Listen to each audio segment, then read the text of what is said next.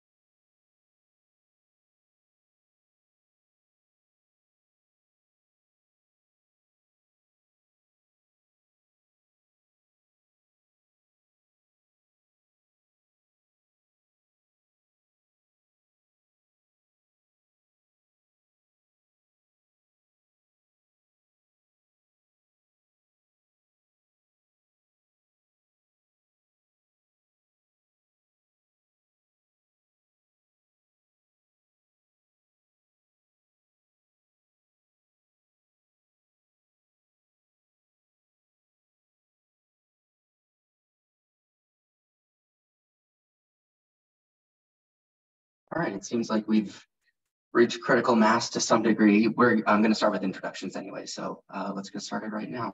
Hi, everybody. My name is Alex Waltz. I'm a senior planner here at RTA in the local planning group. Welcome to our Transportation Tuesdays webinar for today, Transit in Industrial Corridors, focusing on community experience, accessibility, and freight interactions.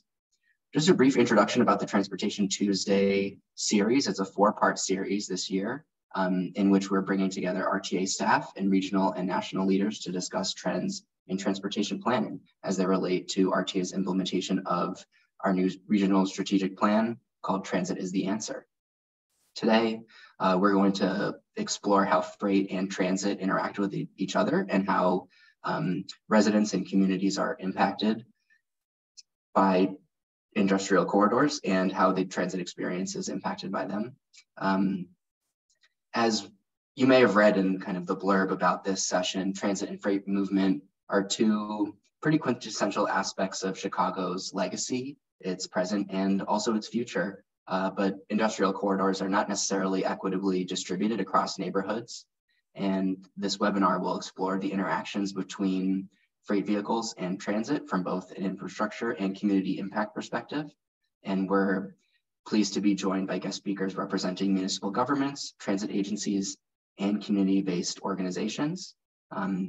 So without further ado, thanks for being here, and let's get started. We'll start just by, I'll ask the panelists to introduce themselves. And I'm just looking on my list here, starting with David Tomzik from PACE. Hi, welcome. I'm Dave Tomzik, PACE Planning Program Manager, overseeing strategic planning for the agency. Next, Jeffrey Shriver. Hi, good afternoon, everyone. My name is Jeff Shriver. I oversee planning here at the City of Chicago's Department of Transportation. That includes our interactions on freight planning. Next is Jose. Hey, everybody. Thanks for being here today. I'm Jose Acosta. I am a senior transportation policy analyst at the Little Village Environmental Justice Organization, and I lead all of our transportation policy work, mostly related to freight, but also every other thing is related to public transit. I'm also one of the co-chairs of the Transportation Equity Network. Thank you. Thanks. And last but certainly not least, Catherine. Hi, all. My name is Catherine Nickley. I'm a transportation planner at Sam Schwartz Consulting. Most of my work is actually in pedestrian and bicycle safety, and a big part of that is how it relates to getting to transit. And part of my work is also on the Vision Zero team at CDOT. Thanks all for coming. Great. Thanks, everybody. So to begin, just to kind of preface this session today, departing a little bit from the previous ones, we're going to be mostly focused on just a roundtable discussion about a variety of different topics that kind of fall under this umbrella. So we have a series of questions that we'd like to ask the panelists and get their input on. They're loosely grouped by theme. And if there are questions that kind of come to mind as we're discussing, please feel free, and you're invited to post those in the chat. We're going to reserve roughly about 15 minutes or so at the end for a question and answer session. But if you ask a question and it kind of ties into what we're talking about at the moment, I'll raise that with the panelists at that time. So yeah, please put your questions into the chat. My colleague Natalie will be helping me sift through those and ask questions at the end. So let's get started just with some very kind of general questions to begin. What are some of the important or impactful issues that you want people to know about transit service and the rider experience in industrial corridors?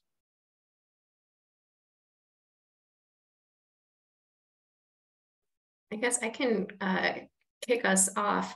I've been thinking about this question a lot recently. For me, thinking about the pedestrian point of view, it's thinking about how you are accessing transit along industrial corridors. And that looks like how are you getting to the transit stop, but also getting from your transit stop. Thanks. And I think with this might tee up to Jose, thinking about the impacts of industrial corridors, so noise pollution, environmental pollution. Jose, I know you do a lot of work on this, so I might pass it to you. Thanks, Catherine. Yeah, no, and I mean, I think the biggest issue for both pedestrians, cyclists, anybody who's using transit in the industrial corridors is the issue of truck traffic, and what that means for safety. For air pollution, of course, what you're exposed to just when you're trying to get to a bus stop or a CTA stop. On the southwest side and the southeast sides, other parts of the south and west sides is where we have the largest industrial corridors in the city. So you're talking about some that are over 1,000 acres in industrial area, and many of these areas are limited in terms of quality access for pedestrians and riders. So what I mean is that some of these areas, the sidewalks are either non-existent or crumbling. So even just to get to an industrial area, or I'm sorry, into a CTA stop, is also difficult for folks. And so some of the issues in the suburban side are not only the issues of trying to get to and from the bus stop to the facilities and locations in terms of sidewalks, we've talked about that, but also the throughput of the route of the passengers, the vehicle passing through that industrial area, that it can travel efficiently through and not get delayed for those passengers traveling beyond, say, that corridor.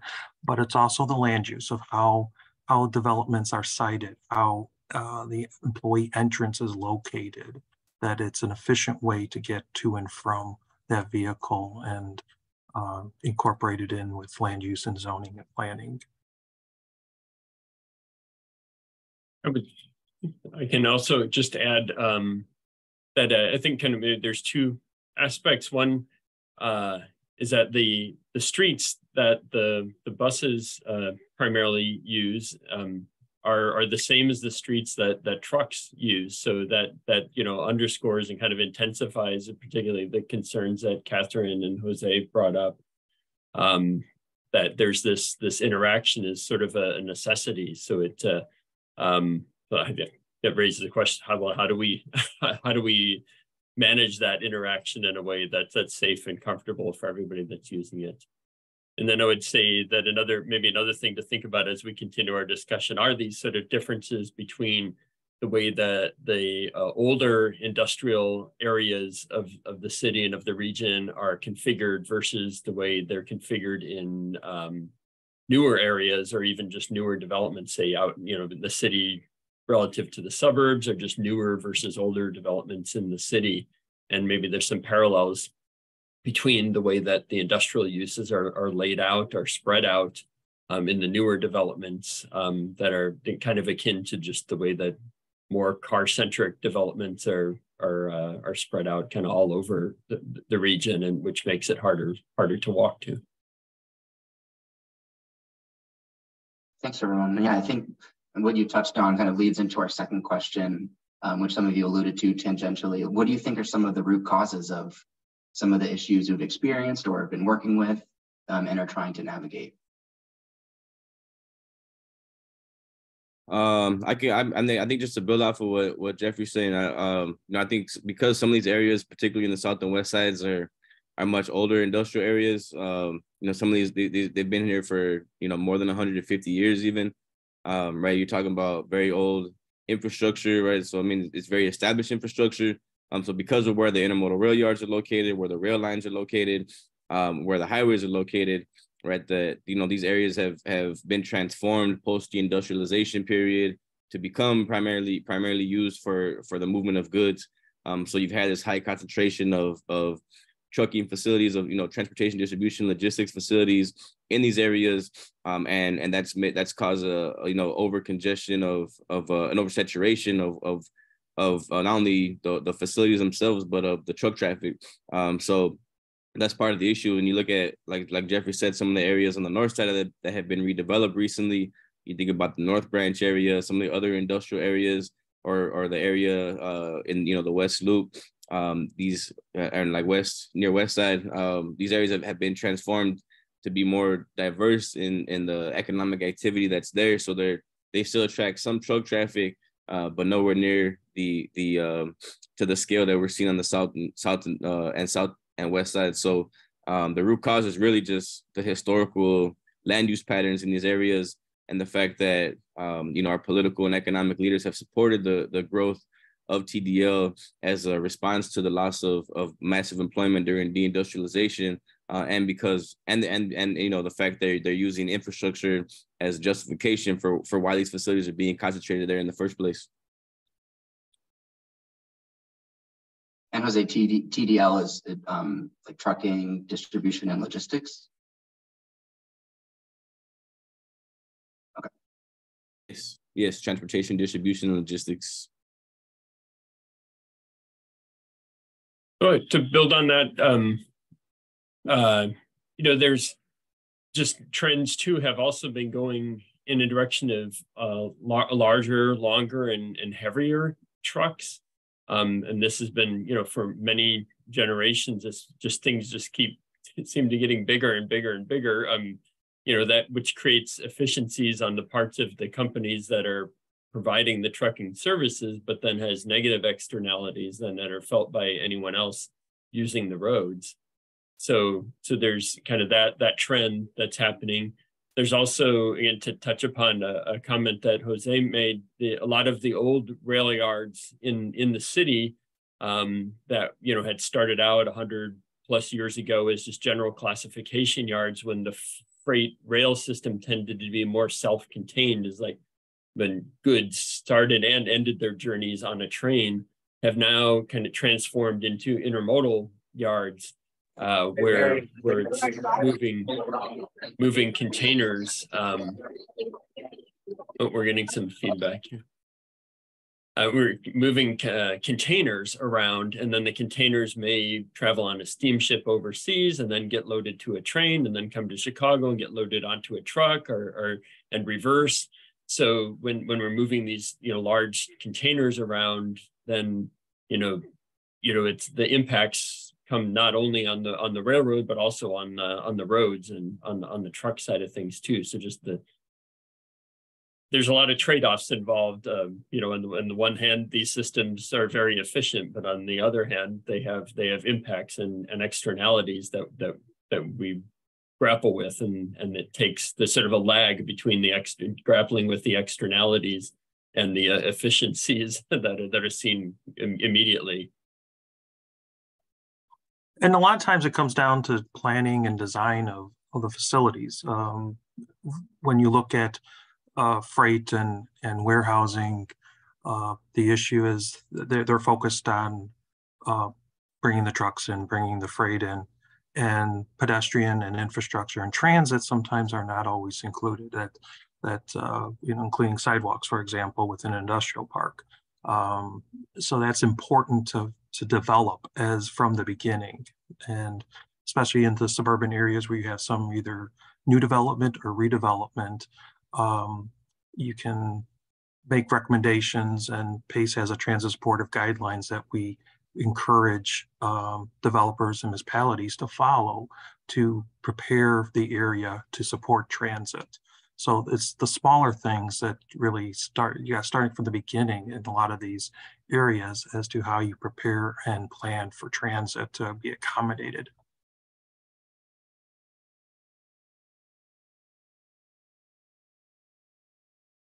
Thanks, everyone. And I think that leads into kind of our next question. We've talked a little bit about some of these. What are some of the primary issues that transit riders face when traversing corridors that have lots of truck traffic? I know Catherine brought up noise and vehicle pollution. Are there any others that you would add to that list for some of the issues that specifically affect transit riders? Well, for pedestrians, our transit riders are pedestrians, and whether it's trying to cross the street and larger, as Jeff mentioned, the trucks have become larger. They're 45-foot trucks need a larger turning radius, a bigger turning radius. That's more space for that pedestrian that has to get across that street.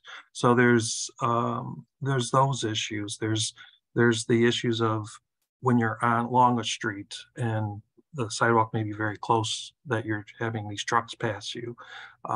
So it's put yourself in the perspective of the passenger and that environment, and then you add the noise, the pollution, and the congestion as to how you have access throughout that corridor.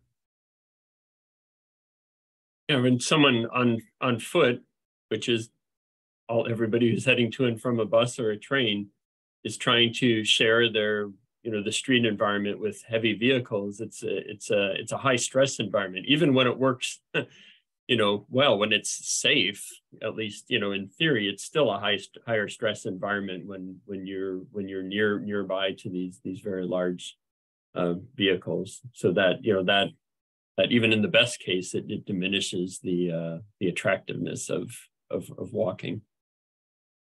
Yeah, and to echo Dave and Jeff, the way I look at it is kind of bucket it into between like safety concerns, there's comfort concerns, and the health concerns. So we've talked about health of the negative externalities that come with it, the safety concerns of crossing the street and accessing the transit stop, and then also comfort.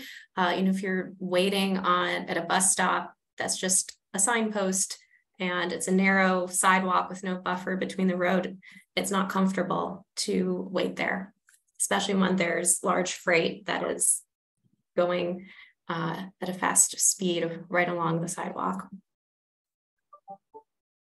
And just to add real quick too, because there's been a lot of efforts, and we're a big part of the efforts that are happening both locally at the state level and at the federal level to electrify heavy duty trucks, medium and heavy duty trucks. So I just want to add in that electrification also, although it does deal with the air pollution issue, and that is probably the most significant issue, just given the impacts that it has to public health, is that the fact that there's been now some studies looking at actually these trucks are weighing a little bit heavier than a diesel truck. So that's one concern in terms of thinking about the damage to infrastructure, what it means for roads, for folks who are not as able to be able to cross roads that are being destroyed by trucks, but also the acceleration issue, right? And we know that diesel trucks are very loud. Anybody who's passed by a truck knows that. But these electric trucks are going to be quieter, and they're also going to accelerate faster. So that also brings a set of challenges for pedestrians who are crossing roads and might not hear the truck coming, or a semi truck is taking off from a light, and then their visibility is limited on. They can't see a pedestrian or somebody passing by on a bicycle or in a wheelchair, for example. So I think the electrification is something that we still need to be. It's something we should be advocating for. But I think to the point earlier that was made by David about how we're planning for pedestrians in these industrial areas or next to freight facilities is really crucial when we're thinking about these long-term transitions away from diesel. Thanks, everyone. And yeah, to clarify, for the purposes of this conversation, we're mostly going to be focusing on freight in the form of trucks and vehicles, not necessarily rail, but that is a component in the region as well.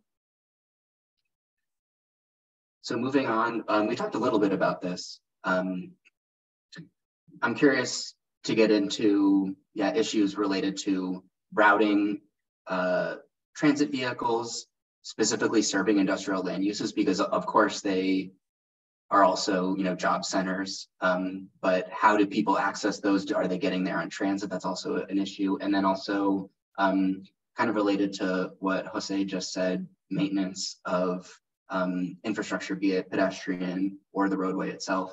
So I'm curious, what are some difficulties that you've noticed related to providing transit service to truck-focused or industrial land uses? And I think Jeffrey alluded to this a little bit earlier. Does this change depending on the setting or the type of the land use? Thinking about, are these issues the same in a suburban industrial park versus a single individual industrial parcel in the city? Yeah, I think like I kind of mentioned a little bit earlier, I was getting ahead of myself, sorry. I think it's somewhat analogous to the issues that we deal with as planners a lot when things are more spread out. There just makes it that much more difficult for people to walk there. And if it's hard to walk, it's also hard to take transit. So the concentrated activity in the older urban areas it brings things closer together, which in that sense makes it easier to walk. But having these concentrated activities can also, increase the stress of what's happening when there's large vehicles involved, because you don't have very much space between yourself as a pedestrian and the large vehicle. So they're at odds to one another. Whereas in the suburban environment, maybe you have more space. So at least in theory, there might be a way to design a road in a more comfortable manner, provide a parkway or provide some kind of landscaping that might separate the pedestrian from the large vehicles. But then if things are more spread out, well, okay, you just have that much further to walk. So that runs against, the desire to walk. So it's, there's opposing trade-offs. Yeah, for example, in some of our suburban areas, especially in some larger distribution enclosures, such as in Joliet area, where you have these, they're size of football fields, some of these warehousing areas, and you have delivery times with trucks, and you have 10 trucks stacked up outside on the street. I mean, like Jeff said, you have the width, but you have this barrier now of to how the bus or vehicle has to maneuver around those trucks, and how the passenger now, there's a barrier for that passenger to get around if there's 10 trucks that are waiting their time to get into the loading docks. So there's also that also is a negative too sometimes, as to how they stack up the trucks, and versus say on a smaller corridor where you might have a truck trying to back into a loading dock that blocks the street. Yeah, I think so thinking about in Little Village, right? We recently went through, or a few years ago went through a modernization process with the Department of Planning. And during that, the data analysis and collection that DPD made during that, they came by their own statistics and analysis, said that less than 5% of Little Village residents actually work in our industrial corridor, right? So the fact that very few people from the neighborhood are even working in the local industrial area means that virtually nobody is walking to work. And even fewer people, I'm sure, are taking transit to work. So, I think part of the issue, and I think going back to what people have said about how we're developing this land, right? These you think about the old factories and just how different they were versus these large warehouses and distribution centers with these large parking lots. Right, it was very different, very very different land use types. And, you know, my grandpa was a factory worker at Brock's Candy Factory on the west side. People are familiar with that. And he used to take the train every day to work, right? He would take the Green Line, and he was literally a block away from work and able to get there, you know, virtually without any issues. But that's just not an option for a lot of folks in today's age and how we're doing these developments. And the other thing too is I forgot to mention that as part of that Little Village industrial corridor plan, the city acknowledged that at least half of the people who are working in our industrial corridor are coming in from the suburbs. So of course, you know, they're not taking transit in to get to the industrial area. So I think a big issue is how we're developing this land with these large parking lots, and the fact that for most people, taking transit, not only is it not a viable option, but just doesn't make any sense for them time-wise. I think that large parking lots is definitely something I want to echo that. And the work that we've done in some suburbs, you see the industrial parks, and there'll be, you know, transit on a major arterial that's nearby. But then the route from the transit stop to the place of employment, there's, you know, no sidewalks. And then you have to cross a large, empty, often parking lot. And it's not very comfortable or efficient for the person who's taking transit. So a lot of people choose to drive or carpool.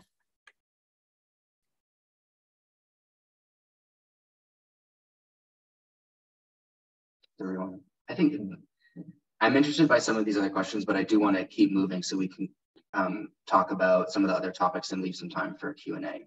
So we'll move on to the next topic, related more so to kind of the roadway itself. So we've talked a little bit about this, but just to drill down, in your opinion, do you think roadway design contributes to these issues? And if so, what are some of the consequences? And do you think that roadway design on its own is an appropriate solution to these issues? And maybe what would you kind of package with that to deliver kind of a more holistic menu of different opportunities for improvement? Well, yeah, I mean, the roadway design is, you know, go back to any, you know, whether it's industrial corridor, residential corridor, it encourages what the roadway interaction is. If you have a wide roadway, it will encourage speed, it will encourage, you know, the driver behavior, building all the roads to accommodate larger trucks, which may not always be appropriate. I know, Audrey, you put in there in the chat about the legislation that's been passed about designing appropriate intersections, of trying to make that more appropriate. But yeah, I mean, you know, just the whole complete streets concept is how do we implement that, and just adding more roadways and making them wider may not be the best solutions. I mean, what is the context solution for that environment? Just to jump in quickly, for people who don't know, complete streets is both kind of like a concept and a policy that in most cases requires government to provide accommodation for pedestrians and bicyclists when a new roadway is built, or when a roadway is undergoing major rehabilitation. So that might not always apply to resurfacing, but certainly if they're redoing the subgrade of the road or building a brand new roadway, many governments are, usually they have signed a policy, so subjecting themselves to that requirement, but some state governments like Massachusetts have state level requirements for complete streets policies. Many of the issues surrounding freight and the nature of our economy are very kind of macro scale issues. It's what's happening in the global economy and the national economy, and they're unfortunately at a local level we kind of have to deal with treating the symptoms more than we have leverage so to treat the root causes of some of these problems. And so in that sense, the roads, the street configuration is something that largely is handled at a local level. I mean, it's the local governments along with the state, there, regulations at a state level too. And that with that, the policy that we're just talking about was a state level policy that hopefully now with these changes, we'll see some positive impacts on street design, but it's very tangible and at a local level. But when we talk about the nature of trucks, the size of trucks, the volume of freight and where it's coming from and where it's going to, that's much more difficult to like have an impact on at a local level. That tends to be more of a national and a global issue. So kind of the lever points are in different places.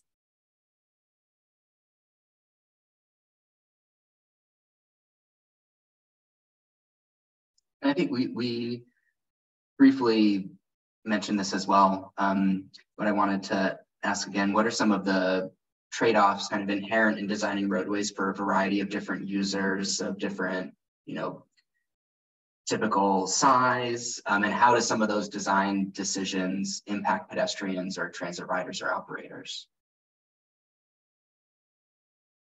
Well, I think one of the things that also makes it tough is that regardless of how a road is designed or how it's designated, that a lot of these truck drivers, because of how the industry is set up, right, where many of them are independent contractors, many of them, they make their money only if they deliver their load by a certain time frame. They're encouraged to not abide by the rules in terms of where they're actually allowed to be, right? So we see this happening all the time in the city, where they're taking residential streets where again they're not allowed to be, but so sometimes regardless of how a road is designed, right? And going back to Jeffrey's point, right? Some of these issues are larger national issues that we're not going to deal with at a local level because that's an industry issue, right? And how it's been deregulated since the 1980s. But I think just in general, I think there are solutions to like some of the stuff with complete streets or some of the different barriers that you can create to make it safer for pedestrians and cyclists and other drivers that at least will make it somewhat safer. But again, because that's a larger issue, how a road is designed, unfortunately, won't make a difference sometimes because these truck drivers are still gonna travel down residential streets. And then of course that has a number of other negative impacts on local communities. And I think this comes down to what the roadway design, who it's prioritizing. So thinking about, I'm looking in the comments and I feel like everyone knows a roadway near them that has a lot of freight on it. And yeah, just thinking about who that street is designed for. If we think about a street that has several very wide lanes dedicated for freight and vehicle use, there's trade-offs for, it's not as comfortable for pedestrians and transit riders and cyclists. Going back to that sense of complete streets. And I guess tacking off, Jose, what you said about how a lot of truck drivers will go into, I guess, residential areas. I think roadway design can also feed into this. So thinking about, I guess planners will have to think about how can we discourage drivers from wanting to go on those residential streets, designing it so it's uncomfortable for a truck to go on it, but it's comfortable for a pedestrian. Yeah, I think I agree. And just to underscore that, I think there are a lot of design treatments that can be done to make roads feel uncomfortable for a trucker or to be like not an attractive route. It's true that, I mean, if somebody wants to go somewhere, they'll probably just do it, and then there's an enforcement issue. But to the extent that we can design, try to come up with physical design solutions to discourage the types of activities or uses of streets that we don't want, that is another tool that we have, and especially at a local level, we don't have lots of tools, but that is a tool, and we try to do it. Of course, there's thousands and thousands of miles of streets in the city. And so, there's also the ever-present resource issue of where do we apply these tools to and in what priority and what order. So that's something obviously that CDOT has to grapple with every day, but we do try to use design as a tool where we can. Are there any particular sites that you can think of that are kind of good examples of how maybe truck heavy land uses can integrate well with the neighborhood or make it more of a pedestrian friendly environment? Do any come to mind? And it's okay if not.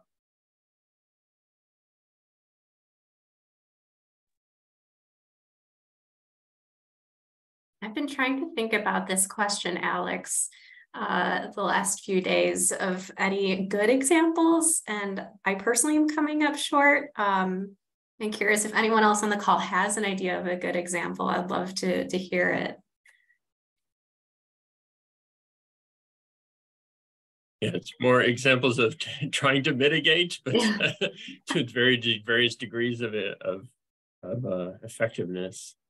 I think like this photo that we're looking at on the screen right now, it brought up another tool, and they're not, all the tools aren't just curb bump outs and other, physical road geometry things. Another tool in the toolbox is vegetation.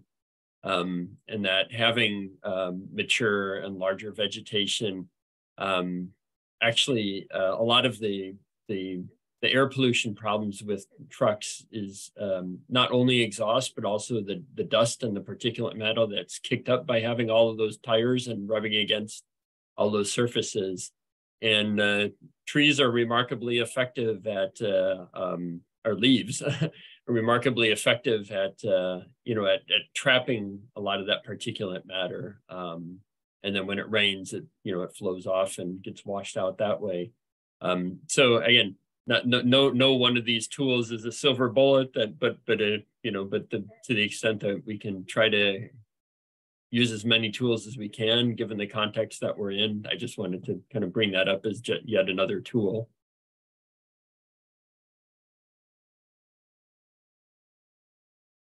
Yeah, thanks for that. And I think that kind of leads into part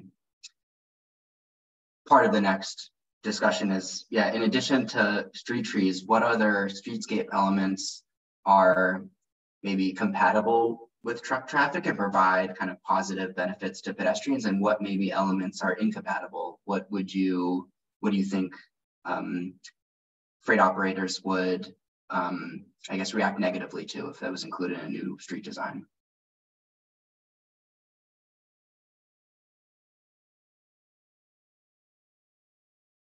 Well, I think some of it just comes down to, on principle, like where should the trucks be permitted and where do we want them to be discouraged? If you put a type of treatment in a place that is intended to discourage trucks in a place where actually trucks need to be permitted, if it's a place they need to go, well then there's going to be an incompatibility there, and that won't work. But there's, again, trade-offs, because on anybody's given street, everybody would nobody wants to live on a street that has lots of truck traffic on it, and but yet there are a lot of trucks, and so where do we strike the right balance? Ongoing issue. Yeah, I mean, you need the trucks to serve those industries. Without the trucks bringing the goods in and out, you don't have that industry, which means if you don't have the industry, how do you get the workers there that you don't need the transit? So it has a balance, and like Jeff said, it's the appropriateness of the area and how to frame the trucks routes where they need to be, and how the ones where you do have to work with transit, you have to accommodate them. I mean, just like with bikes, with pedestrians, there's only so much width in the right of way, but how can you make that better? How can you serve those needs? How do you serve those multimodal needs in that corridor, and in that corridor, using the constraints of the width of the corridor, and there's only so much room that everybody could take up. I mean, yeah, I think I mean, I agree where that you know, we've created an economic system where these trucks are needed. We're dependent on them bringing in those goods, not only for the industries themselves, but also the retailers, right? Us as consumers are dependent on getting access to a lot of these things. So it's tough because really, you know, as it is right now, there is no compatibility, right? I mean, there's with the way we have at least set up is, you know, we're so concentrated and you know, such an issue in certain areas and not as much of an issue in others. You know, it's really made it so that, you know, it's too much. Our communities are overwhelmed with truck traffic and with the pollution and the other issues that come with it, right? So I mean, we see, you know, any map that you look at of the city of Chicago, whether it's around race and then all the different socioeconomic categories, including environmental issues, there's a correlation between all of them. It's where people of color live and where the issue is and where there's an issue, right? So in this case, there's been plenty of maps that have been made that show that the air pollution, the cumulative impacts of heavy industry are primarily impacting people of color and low-income communities, right? So there's no way around that, right? So I think the issue still is that these things are not spread out enough, right? There's been a justification for concentrating these facilities in areas that were formerly industrial with manufacturing and other factories, and where you had massive job losses, right? So it was, you know, the idea of replacing them with warehouses or distribution centers seemed like a good idea at the time because you were bringing jobs back to a community that desperately needed it. And that can't be debated either. But I think what can be debated and what can be remedied is the issue of environmental racism and how that's ultimately at the core of why these facilities have been located and concentrated the way that they have been, right? And the argument of, oh, this is where the highways are at or where the rail lines are at is really just an excuse for doing that. So I think that's the larger issue is how do we remedy, you know, decades and decades of environmental racism, and where do we find that balance? Because at the root cause of this issue is that, and we have to acknowledge that if we're going to be able to deal with the legacy of that pollution, and then to come up with a plan for how we make this better.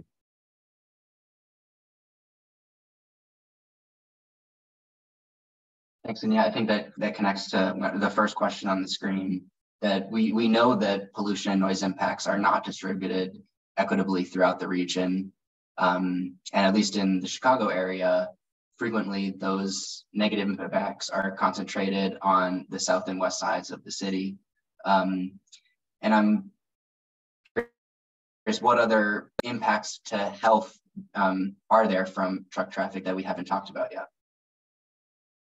Yeah, and also it is an issue in the city, but there's also a correlation between where industrial areas are at in the suburbs and where people of color live as well, right? Particularly for the Latino Latinx population and warehousing. There's been all on the I-55 corridor, all on the I-294 corridor. There's a ton of warehouses and a lot of the communities have went from being majority white to majority people of color. So there is that correlation also in the suburbs.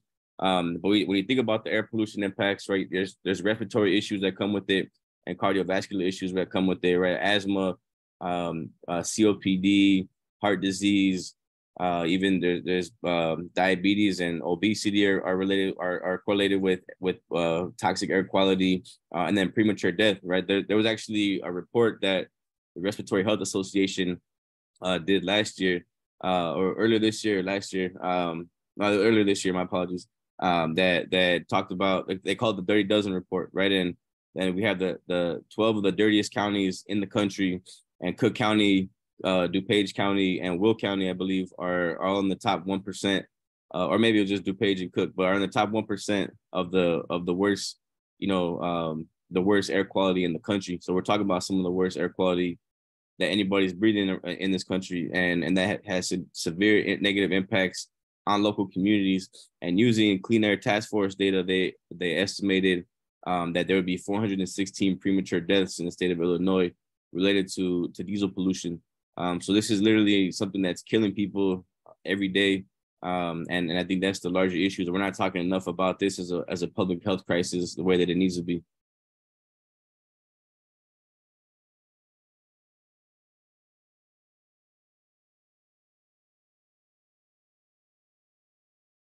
Thanks. And we're just about at 12:45 right now. So I think we'll open it up for questions from the audience, and we can come back to some of these other questions later on if need be. So yeah, I'm curious, Natalie, are there any questions that were submitted in the chat that you'd like to highlight and pose to the panelists? Yeah, so here's one. Is there anything that can be done from an advocacy perspective to make trucks smaller and safer for people outside of them? And if so, what would that look like? Yeah, that gets in. I think there was some chat. I noticed that other people had brought up some thoughts on this, and it does, like, trucks are regulated at various different levels, but primarily higher up on the food chain. There's national standards for truck design and for truck safety and for these features, which makes sense in as much as like interstate commerce is something that happens at a national level. So I think the advocacy effort, for better or worse, to make trucks safer, smaller helps make them safer, but even larger trucks can be arguably made safer than they are now with different design features and techniques to make pedestrians and other more vulnerable road users more visible and more apparent to truck drivers. But that really those sort of regulations really need to take place at a national level, just because that's the nature of how trucking is regulated.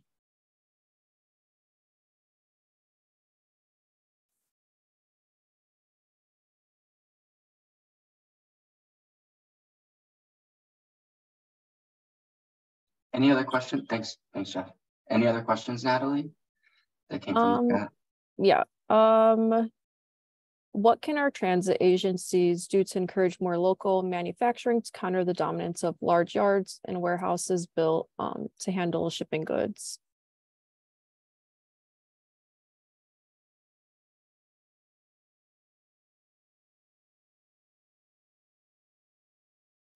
I personally think that's a great question. I think that's a major solution for a lot of things, not just the thing we're dealing with, but I think just a larger globalization issue, right? Is the more localized production of goods and food and things like that. I think it could only be a positive thing.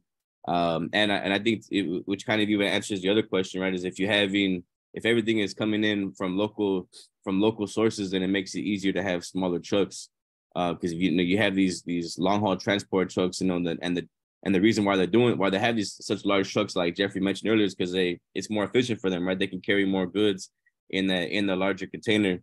But having more localized food production, for example, or localized manufacturing, you could theoretically make an argument that you can have smaller trucks because they might be making more trips and maybe that still adds more traffic to the road, but if they're electric and if they're smaller, that at least eliminates some of those issues that we're talking about. So I think no matter what, there's always going to be trade-offs and compromises that we have to make within the system of moving goods. But so think about limiting the negative impacts as much as possible, whether it's air pollution or traffic safety or congestion. I think has to be at the root cause of our solutions, or at the root of our solutions. I mean, sorry. I mean, this is it's a regional issue, but it's also a national and global issue. Is that we've become so dependent on shipping and the instantaneous. I want something before I even think of it. Amazon will deliver it, and it goes back to the whole design where communities where you could walk in a community, you can walk to the store, you can walk to the bakery. A lot of that is missing in our region, is to the pedestrian environment of how you access goods and services. And also that ties into where the manufacturing is. There's been how many local shops that have been closed, that have been replaced by big box or online type environments. So that also has an impact on how the shipping and distribution occurs. So, again, a lot of it goes back to the land use and planning and what type of environment we want for our region.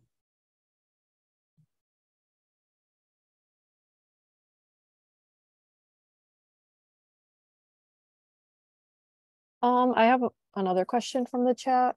Yeah, please.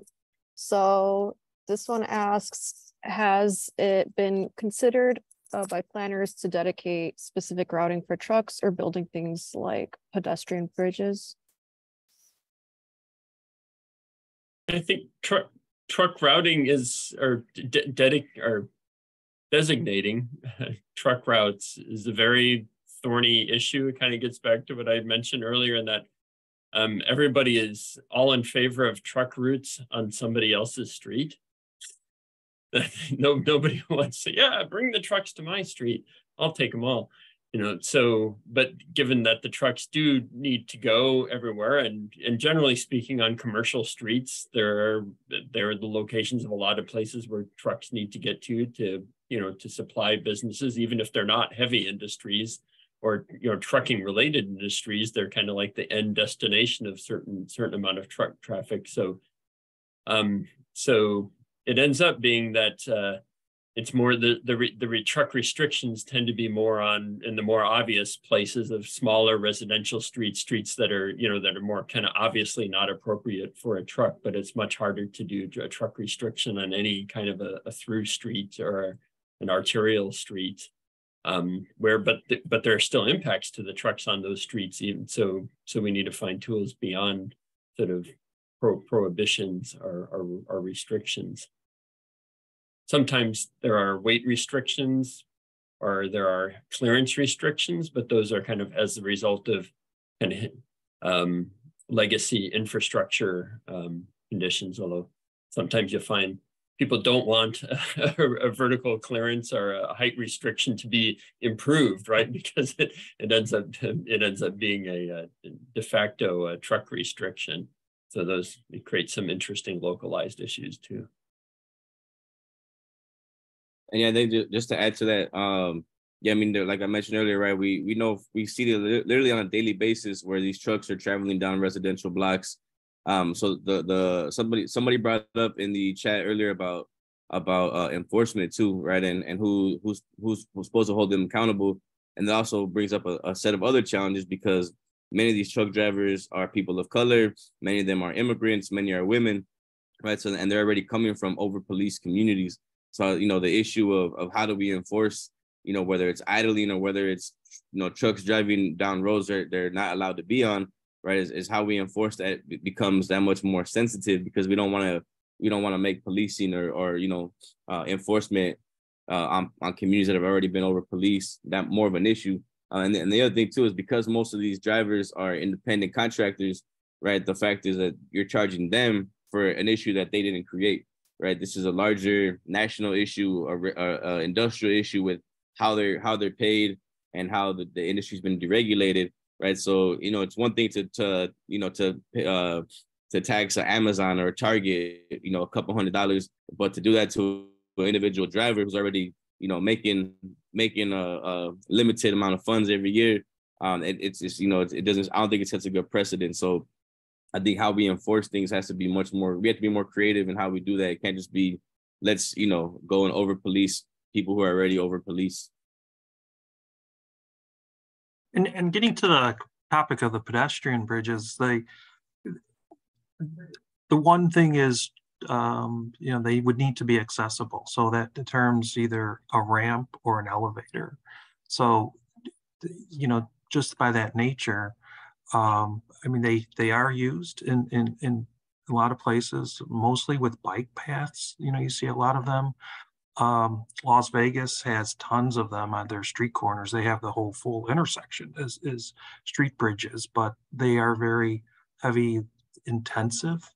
And you know, how do you fit that into a neighborhood? Let's say, make sure you either have a ramp or an elevator, and then, you know, so it is something to consider, but it's also operations and expense and the benefits of that. But it is interesting, and it has been used. Just trying to find the appropriate areas of how we deal with these. Yeah, I think with pedestrian bridges, yeah, if it's appropriate, is making it, building it so people actually want and can use it. I've seen a good number of pedestrian bridges, especially out in the suburbs, where you'll still see people cross the street, even though there's a pedestrian bridge right there because they don't want to take the time to go around. So acknowledging of those issues. And we see here in the picture that Alex is showing, this is 31st Street. And I think a street like this, it's more about pedestrian visibility and also speeds that the traffic is taking. So I think on these types of roads, a pedestrian bridge it isn't appropriate, but it's more how can you make the person crossing the street or waiting for the bus visible and shortening their crossing distance. Catherine, do you think a raised crosswalk would be an appropriate, I guess, treatment for this? Or, yeah, what other infrastructure improvements would you recommend to this intersection? So I guess it depends on who you are talking to. I'm sure the drivers of the bus, drivers of the trucks are not fans of the raised crosswalk, and maybe a raised crosswalk might be more appropriate on the connecting street that would enter, let's say, a residential area. And I think here, perhaps there's other tools to make a crosswalk shorter while still acknowledging the bus that's on the street, not having to go about it. So, having curb extensions or a pedestrian refuge island that will make the pedestrian experience more comfortable while still making the bus experience comfortable. Thanks. And we just have a couple minutes left, but I have one question in the chat that I think Jose briefly touched on, at least this topic. I guess inviting you to look into the tea leaves, if you will, with potential future growth in electric vehicles and specifically electric trucks. Do you think that will have any bearing on roadway design in the future? I know for parking structures and parking garages, the increased weight of electric vehicles is a potential issue there. Are there any things you can see and the growth of electric vehicles? And I'm also curious from Jeffrey and Dave, have you learned anything from your respective agencies' fleet electrification? Do you see any potential, what changes might kind of come out of that as it relates to trucking and electrification?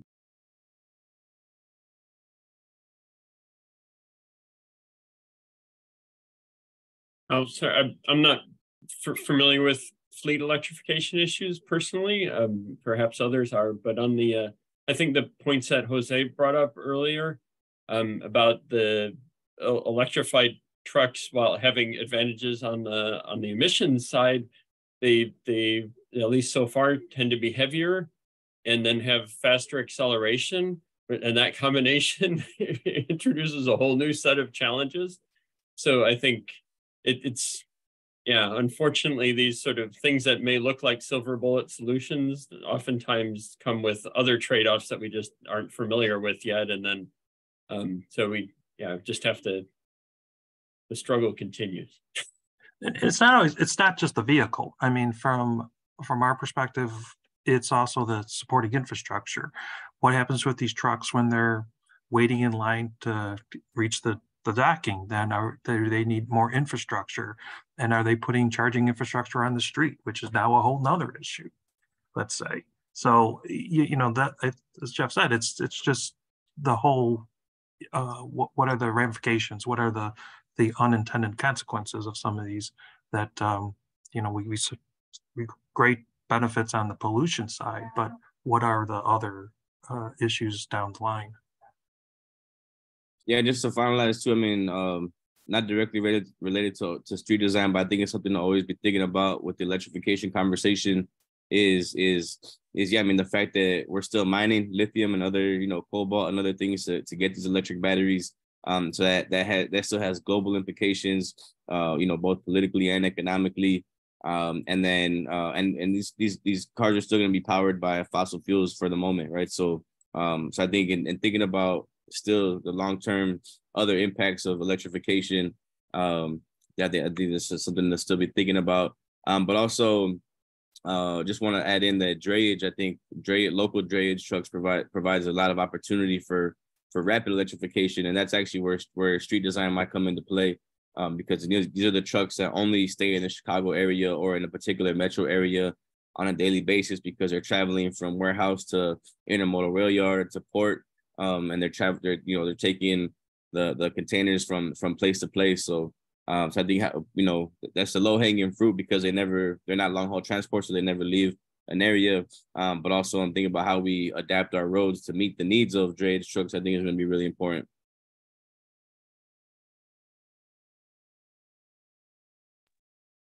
Great, thanks everyone. Well, we're just past 1 o'clock. So I think we'll wrap up here. I want to thank all the panelists for their time and their participation, and for all of the attendees. Thanks for your attention and your time and your insightful questions. I think this is a really intriguing conversation and may have generated more questions than we answered, but it was intriguing nonetheless. And we have one more Transportation Tuesdays webinar next week at the same time, focusing on the capital program. Thanks, Alex. Thank you, Alex. Thank you, everybody. Thank you. Thanks, everyone. Take care. Bye-bye.